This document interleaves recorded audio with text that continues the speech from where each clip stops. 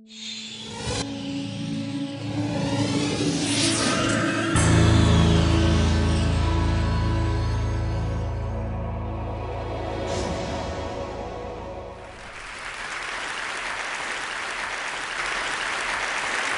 you.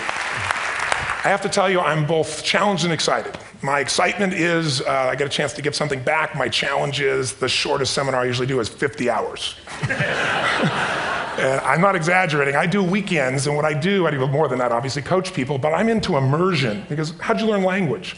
You didn't learn it by just learning principles. You got in it, and you did it so often that it became real. And the bottom line of why I'm here, besides being a crazy mofo, is that I'm really in a position, I'm not here to motivate you, obviously. You don't need that. And a lot of times, that's what people think I do, and it's the furthest thing from it. What happens, though, is people say to me, well, I don't need any motivation. And I say, well, that's interesting. That's not what I do. I'm the why guy. I don't know why you do what you do. What is your motive for action? What is it that drives you in your life today, not 10 years ago, or are you running the same pattern? Because I believe that the invisible force of internal drive activated is the most important thing in the world. I'm here because I believe emotion is the force of life. All of us here have great minds. You know, most of us here have great minds, right? I don't know if I'm in the category, but we all know how to think. And with our minds, we can rationalize anything. We can make anything happen. We can, I agree with what was described a few days ago about this idea that people work in their self-interest. But we all know that that's bullshit at times. You don't work in your self-interest all the time. Because when emotion comes into it, the wiring changes in the way it functions. And so it's wonderful for us to think intellectually about how the life of the world is, and especially those who are very smart. We can play this game in our head, but I really want to know what's driving you. And what I'd like to maybe invite you to do by the end of this talk is explore where you are today for two reasons. One, so that you can contribute more. And two, so that hopefully we can not just understand other people more, but maybe appreciate them more and create the kinds of connections that can stop some of the challenges that we face in our society today. They're only going to get magnified by the very technology that's connecting us, because it's making us intersect. And that intersection doesn't always create the view of everybody now understands everybody and everybody appreciates everybody. So I've had an obsession basically for 30 years. And that obsession has been what makes the difference in the quality of people's lives? What makes a difference in their performance? Because that's what I got hired to do. I got to produce the result now. That's what I've done for 30 years.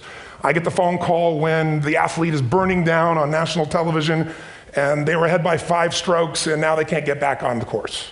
And I got to do something right now to get the result or nothing matters. I get the phone call when the child is going to commit suicide, and I got to do something right now.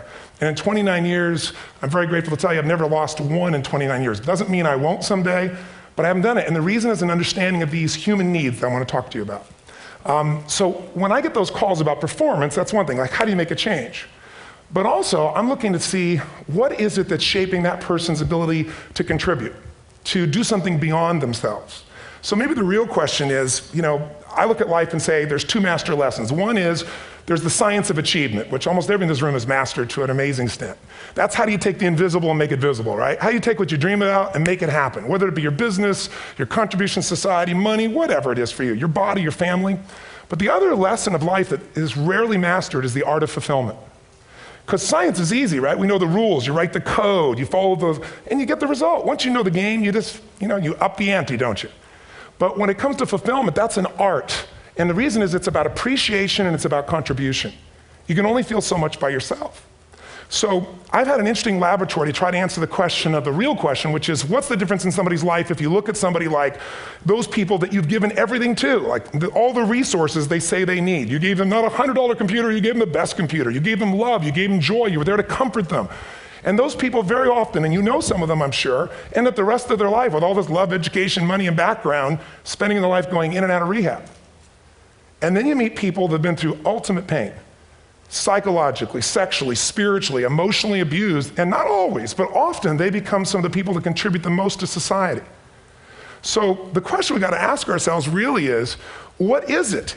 What is it that shapes us? And we live in a therapy culture. Most of us don't do that, but the culture is a therapy culture. And what I mean by that is the mindset that we are our past.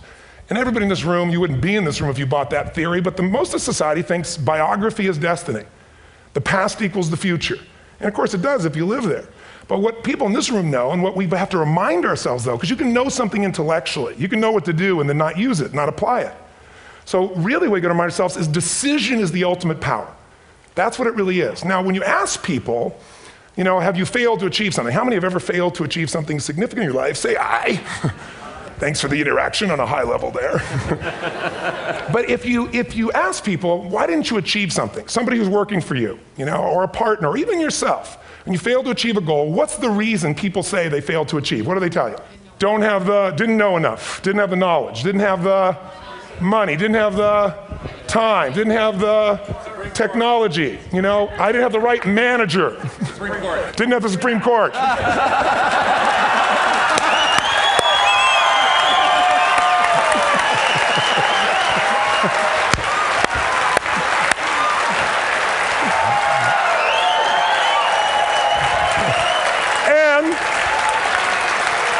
And what do all those, including the Supreme Court, have in common? They are a claim to you missing resources. And they may be accurate. You may not have the money. You may not have the Supreme Court. But that is not the defining factor.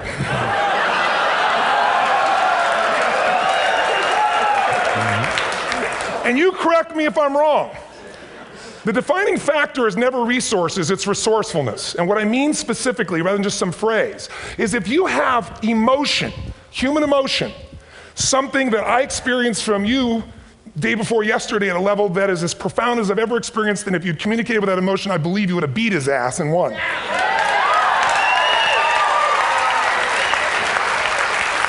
But how easy for me to tell him what he should do. Idiot, Robbins. But I know when we watched a debate, at that time, there were emotions that blocked people's ability to get this man's intellect and capacity and the way they came across to some people in that day. Because I know people that wanted to vote in your direction and didn't, and I was upset. But there was emotion that was there. How many know what I'm talking about here? Say aye. So emotion is it, and if we get the right emotion, we can get ourselves to do anything. We can get through it. If you're creative enough, playful enough, fun enough, can you get through to anybody, yes or no? Yes. If you don't have the money, but you're creative and determined enough, you find the way. So this is the ultimate resource, but this is not the story that people tell us, right? The story people tell us is a bunch of different stories. They tell us we don't have the resources, but ultimately, if you take a look here, flip it up if you would. They say, what are all the reasons they have in common? We've said that. Next one, please. He's broken my pattern, that son of a bitch. But I appreciated the energy, I'll tell you that. What determines your resources? We've said decisions shape destiny, which is my focus here. If decisions shape destiny, what determines it is 3 decisions. What are you going to focus on? Right now, you have to decide what you're going to focus on. In this second, consciously or unconsciously, the minute you decide to focus on something, you've got to give it a meaning. And whatever that meaning is produces emotion. Is this the end or the beginning? Is God punishing me or rewarding me, or is this the roll of the dice? And emotion then creates what we're going to do, or the action. So think about your own life, the decisions that have shaped your destiny. And that sounds really heavy, but in the last 5 or 10 years, 15 years, haven't there been some decisions you've made that if you made a different decision, your life would be completely different? How many can think of one, honestly? Better or worse? Say aye. So the bottom line is maybe it was where to go to work and you met the love of your life there. Maybe it was a career decision. I know the Google geniuses I saw here. I understand that their decision was to sell their technology at first. What if they made that decision versus to build their own culture? How would the world be different? How would their lives be different? Their impact. The history of our world is these decisions. When a woman stands up and says, no, I won't go to the back of the bus, she didn't just affect her life. That decision shaped our culture. Or someone standing in front of a tank. Or being in a position like Lance Armstrong and someone says to you, you got testicular cancer. That's pretty tough for any male, especially if you ride a bike. Right? You got it in your brain, you got it in your lungs. But what was his decision of what to focus on? Different than most people. What did it mean? It wasn't the end, it was the beginning. What am I gonna do? He goes off and wins 7 championships he never won once before the cancer because he got emotional fitness, psychological strength. That's the difference in human beings that I've seen of the 3 million I've been around. Because that's what my lab. I've had 3 million people from 80 different countries that I've had a chance to interact with over the last 29 years. And after a while, patterns become obvious. You see that South America and Africa maybe connect in a certain way, right? Other people say, oh, that sounds ridiculous. It's simple. So what shaped Lance? What shapes you? 2 invisible forces, very quickly. 1, state. We all have had times. Have you had a time you did something and after you did it, you thought to yourself, I can't believe I said that. I can't believe I did that. That was so stupid. Who's been there? Say aye. Have you ever done something after you do it, you go, that was me. right? It wasn't your ability, it was your state. Your model of the world is what shapes you long term. Your model of the world is the filter. That's what's shaping us. That's what makes people make decisions. When we want to influence somebody, we got to know what already influences them. And it's made up of three parts, I believe. First, what's your target? What are you after? Which I believe, it's not your desires. You can get your desires to goals. How many of you got a goal, desire, and thought, is this all there is? How many have been there? Say aye.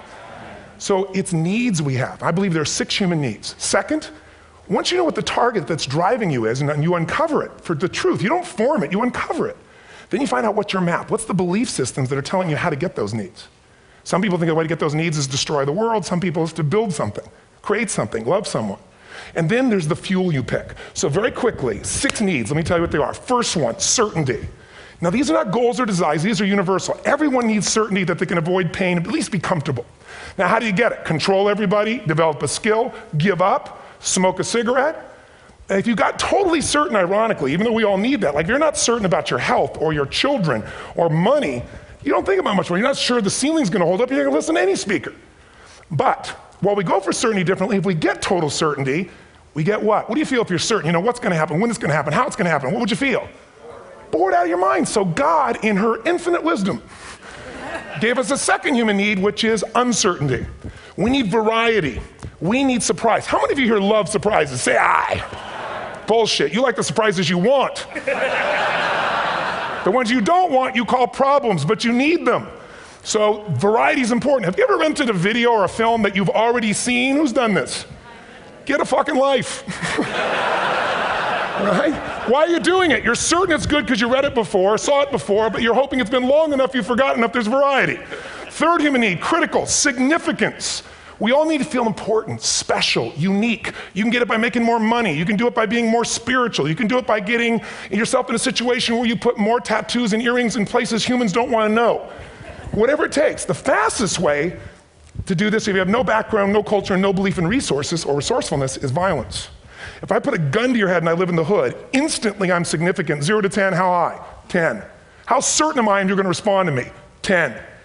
How much uncertainty? Who knows what's going to happen next? Kind of exciting, like climbing up into a cave and doing that stuff all the way down there. Total variety and uncertainty. And it's significant, isn't it? So you're willing to risk your life for it.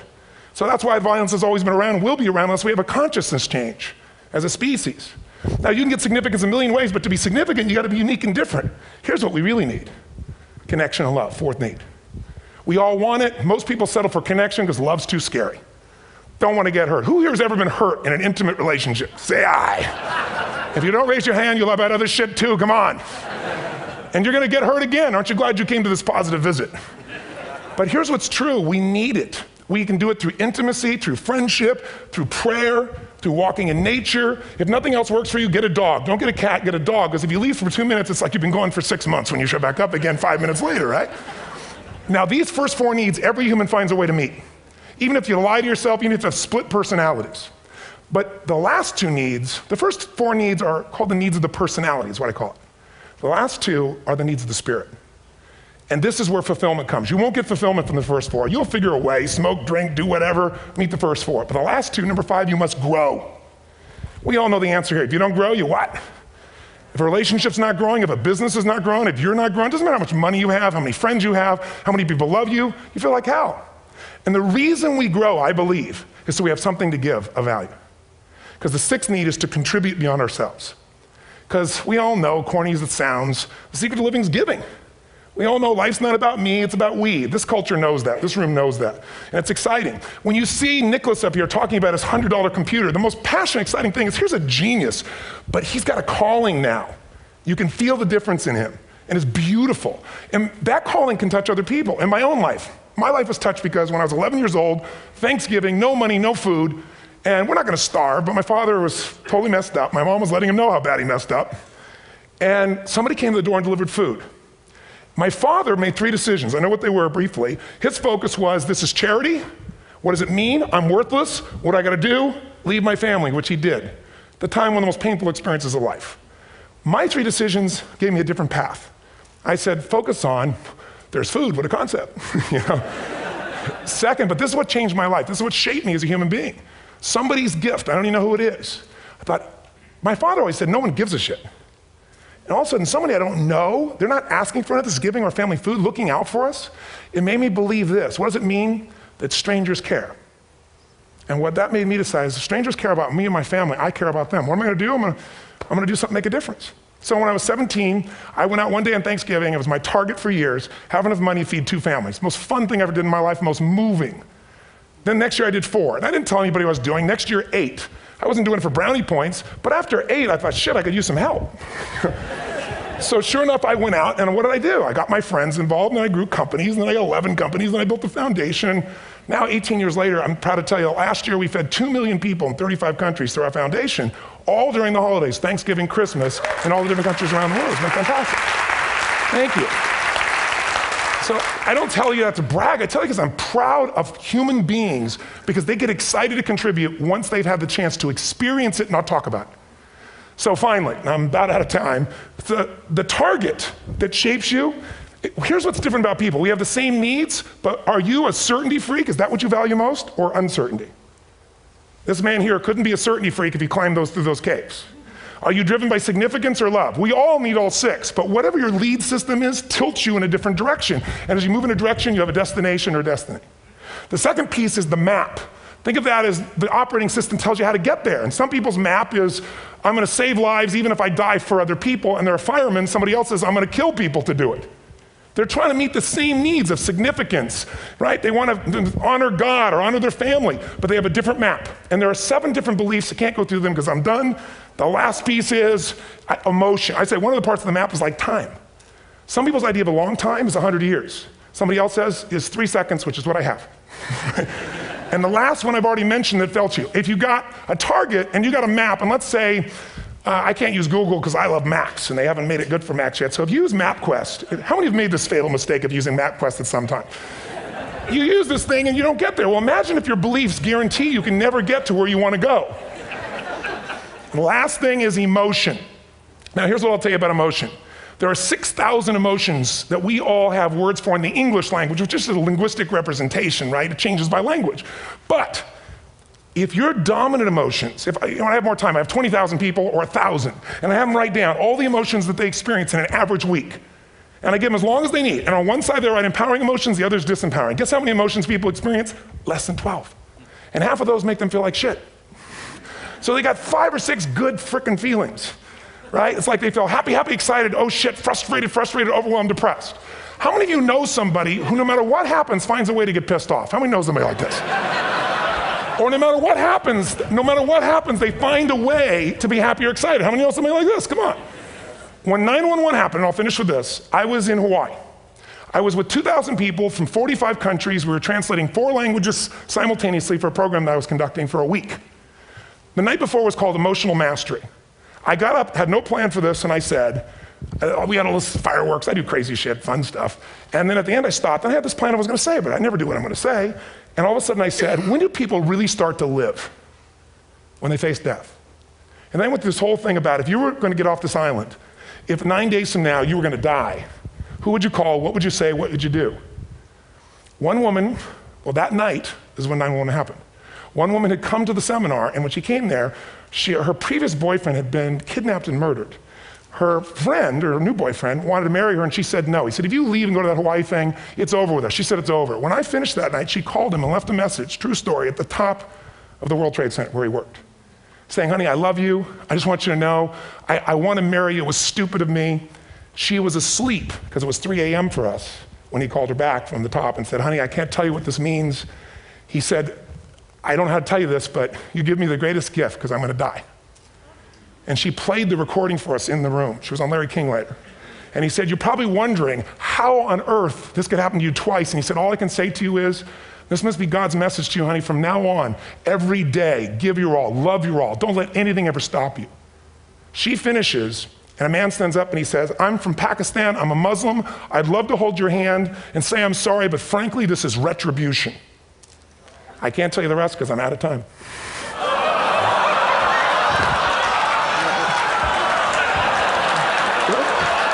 Are you sure? Finish the story. 10 seconds.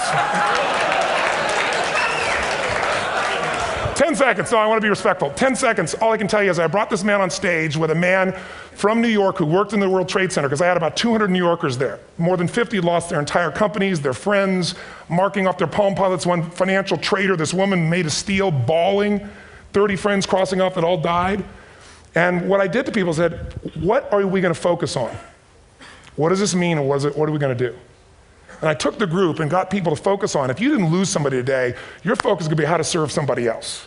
There are people, the woman got up and she was so angry and screaming and yelling. And she wasn't from New York, she's not an American, she doesn't know anybody here.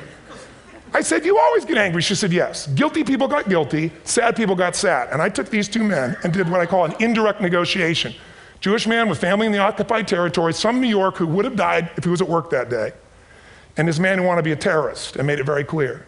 And the integration that happened is on a film, which I'll be happy to send you, so you can really see what actually happened instead of my verbalization of it. But the two of them not only came together and changed their beliefs and models of the world, but they've worked together to bring, for almost 4 years now, to various mosques and synagogues, the idea of how to create peace. And he wrote a book, which is called My Jihad, My Way of Peace. So transformation can happen. So my invitation to you is this. Explore your web, the web in here. The needs, the beliefs, the emotions that are controlling you, for 2 reasons. So there's more of you to give. Achieve too, we all want to do it, but I mean give, because that's what's going to fill you up. And secondly, so you can appreciate, not just understand, that's intellectual, that's mind, but appreciate what's driving other people. It's the only way our world's going to change. God bless you, thank you, I hope this will serve. Tony Robbins.